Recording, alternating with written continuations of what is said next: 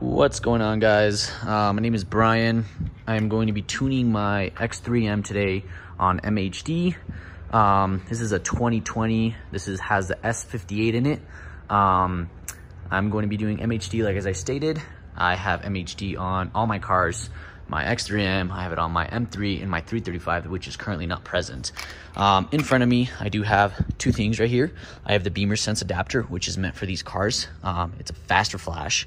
And then I do have the Thor adapter, which is meant for the E series, but also works for the F series. It's a little bit longer flash, but either or, both of these work for the X3M, the S58.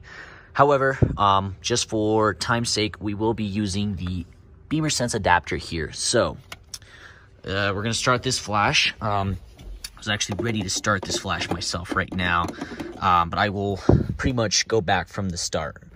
Oops. So let's get back from the get. So we're gonna be wanting to go onto MHD F and G series. I'm gonna put my phone on Do Not Disturb as well, so I don't get any calls.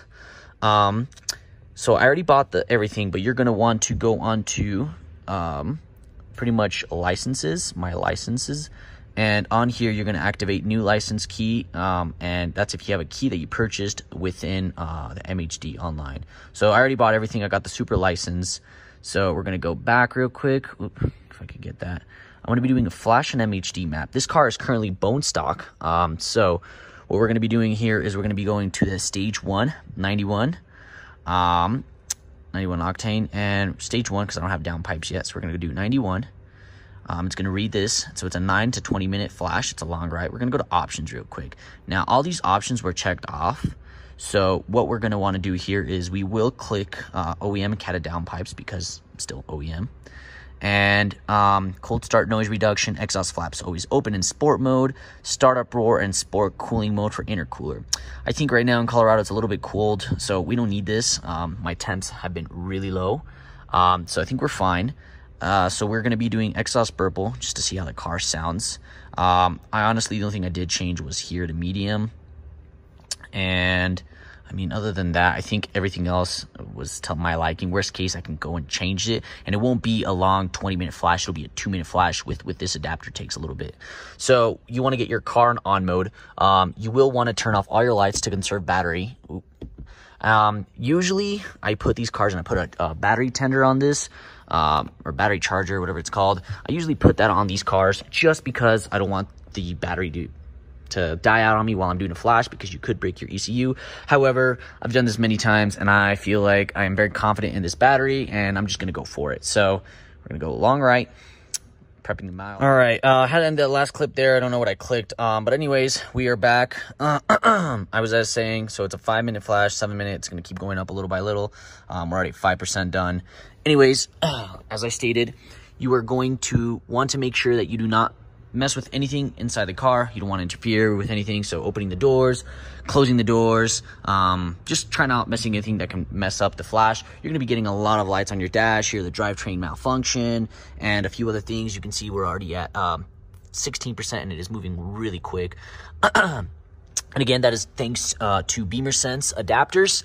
These adapters are extremely, extremely fast. And again, I use these adapters for my F-Series F80, and it works like a charm. Every time I need to stop by, do a flash, send it to my tuner, this only takes maybe a couple of seconds. So it's not that bad. I think every flash takes me about 20 to 30 seconds when this is connected. But yeah, I'll probably get back to you guys here when the car is done. As you can see, I've been talking this whole time, and we're already at 51%, set at a 10 to 20-minute flash or something like that. But usually it's never correct just because these are so great. So I'll get back to you guys when this is done, and then I'll show you guys how it sounds, which I doubt there's much of a difference because, I mean, realistically, the only difference is the burbles. But I guess I'll bring you guys back when this is done. All right, looks like everything was done. It's coding the DME, and let's see. This has all been in pretty much real time. So it's gonna clear the codes, and it's gonna ask you to pretty much turn the car off. There you go. Wait 30 seconds. So I'm gonna close the door real quick. I'm gonna turn off the car. Oh, I'm gonna close a message. I'm still really new to this car. wait 30 seconds. Whatever. I think it's been 30 seconds. So let's give this car a start real quick. Oh, there you go. And that's done. We can go back, and this is good. So, oh, all right. Let's turn it on. Let's put this in sport mode.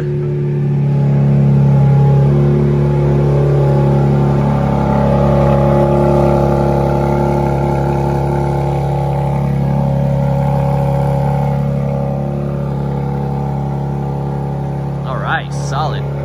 Car looks like it's ready to go. As you can see, there's no lights on the dash. This traction light turns on every time you put it in sport mode. I can easily turn that off. But other than that, let's hear the burble.